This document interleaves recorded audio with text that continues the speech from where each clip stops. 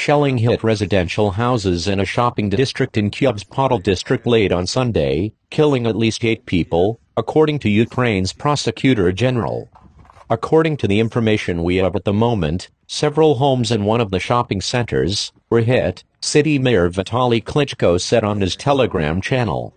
He said rescue teams were putting out a large fire at the shopping center, while other details were still to be confirmed.